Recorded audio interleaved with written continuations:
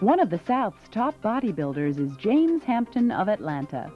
Video Action first saw James at the 1985 NPC Junior Nationals.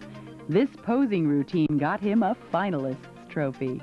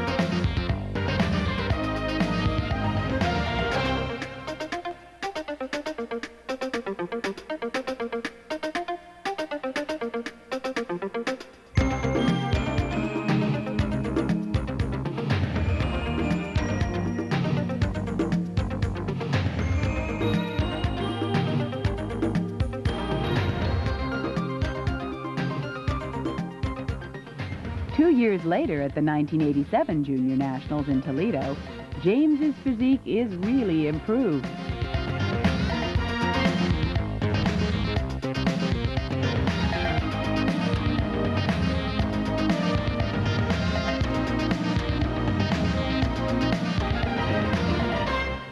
You've always had as a trademark your sensational size in certain body parts. Do you feel that gives you an extreme advantage over some of your competitors? Well, it does, but I've spent a lot of time trying to bring up my other body parts that were lagging, so I hope now they're kind of equaled out a little bit. Any flaws left? A lot.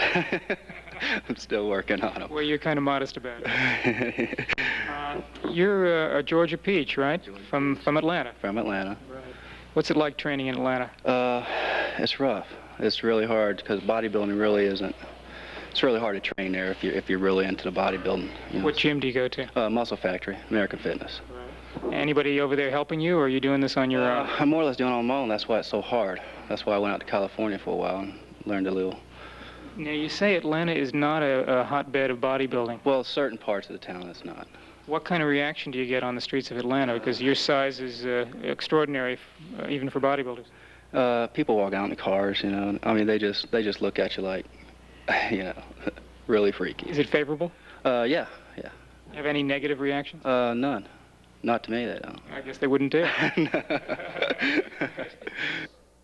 James placed second in the heavyweight class. Several months later, James traveled across the country to San Jose for the USA. Competing in the light heavyweight class, he won second place. The day after the contest, James went before the MVJ camera at the local Gold's Gym.